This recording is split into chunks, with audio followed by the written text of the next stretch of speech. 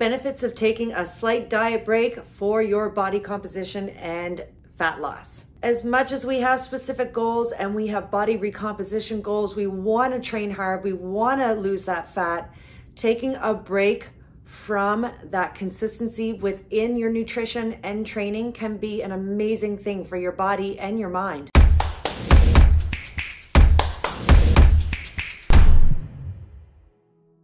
I'm here in beautiful Miami this weekend, and I was looking forward to taking a little bit of downtime from tracking my macros, focusing on my caloric intake on a daily basis, still getting a workout in, but taking some downtime. Going hard out until you reach your goal is not sustainable, and you cannot do it and enjoy life for long stints or long periods of time. And you will unfortunately experience some unpleasant side effects during this course when you are training hard and you are really honed in on a caloric deficit on the daily. And those unpleasant side effects will hit you both mentally, physically, and emotionally. Being in a constant caloric deficit does have its downfalls. When you are training for a sport-specific event, you are training for a certain specific goal, or you have a certain body composition goal to achieve or a weight loss goal. And yes, as amazing it is to have those consistent and specific goals, it does wreak havoc on your body when you do it from a long-term approach. Looking lean, ripped, sculpted, yes, everyone or a lot of people have that specific goal in mind to get ripped, get lean, get sculpted, and maintain that physique for the long haul. But you can do it in the right way and not wreak havoc on your body and your mind. Your body will start giving you little mixed signals in regards to you're not fueling it enough to get through those hard, intense workouts or workouts at all. Does not matter the intensity of that workout, your body is starting to get exhausted. And I know I've been there myself, trying to mash through a workout and being in a caloric deficit for a long duration of time. It's just the workouts are not enjoyable anymore. I actually started dreading my workouts because I felt miserable trying to actually execute them. Sometimes when you are in a caloric deficit, that irritability starts to hit you, those hunger cues start to hit you, and that's actually quite normal. But the longer you try to sustain a strict diet, trying to chase those specific goals of being lean, sculpted, and ripped, there will be some downfalls and some consequences in the long run. And the serious those consequences will be. I've experienced hormonal imbalance, irritability. My recovery rate has been extremely slow. My metabolic rate shifted, started to go downhill. My sleep patterns were disrupted. I started losing muscle mass. And above all, my gym performance sucked. It became extremely difficult to stay consistent because I was so focused on staying in that strict caloric deficit for a long-term duration, not giving myself any balance or room to move.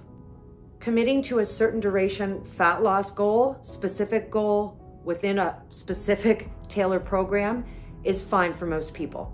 So I started taking a different approach. Be less strict within my dieting approach and be more open to taking a balanced approach. And as a fitness professional, it's extremely important to practice what I preach. Whether you're in an aggressive deficit, a slight deficit, or you're within a maintenance phase, it is all differential for each person and is not based on general population. Either way, benefits of taking a slight break from your diet focus is a wonderful strategy to practice and have. Taking a diet break is not go all out, just wreak havoc and just eat whatever is in front of you. There should be a strategy and a mindful approach within your maintenance phase or your little break. It needs to be structured and mindful. These are little temporary breaks that have allowed myself and my clients to see the benefits of taking these breaks mentally and physically, help break through plateaus and adaptations. You can overall feel better, let yourself refocus, refuel, and recharge. There's nothing wrong with that at all. Taking a step back and a slight unfocus from my caloric intake and macronutrient intake allows me to step back in and focus even better than what I did before I took my slight break. It has allowed myself to be more flexible and enjoy special occasions. I'm in Miami. I'm going to a wedding. It's going to be beautiful.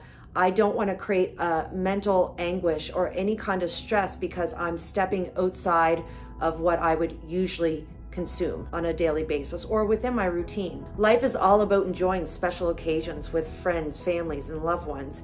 You don't want to allow your food consumption to pull you away from those special events. I take little short breaks of 2 to 3 days just to reset, refuel, and refocus, but always being mindful of what I'm consuming.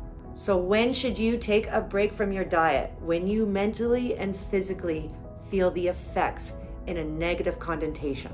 If it's creating a life of irritability, being miserable, and just not feeling like you want to even work out or focus on your food intake anymore. Take a break, step back so you can step back in stronger and better than what you were before. So embrace your break, embrace your vacation, embrace whatever kind of little break you are taking. It will pay off in the long run, and you will probably come back better and stronger than ever before. Food should not dictate your life. You have full control over your decisions and actions and your outcome. So get out there, enjoy life, take a break from your dieting. It's all about enjoying the process.